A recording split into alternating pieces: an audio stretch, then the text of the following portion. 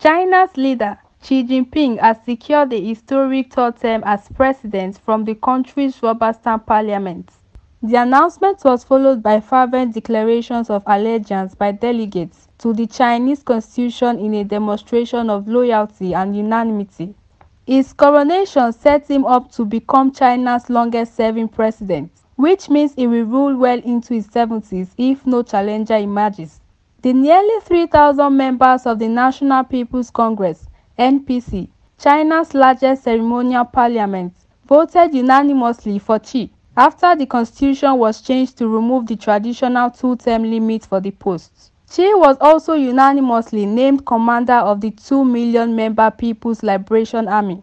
The 69-year-old has sidelined any potential challengers and filled the parties with his supporters, turning himself into China's most powerful leader since Mao Zedong.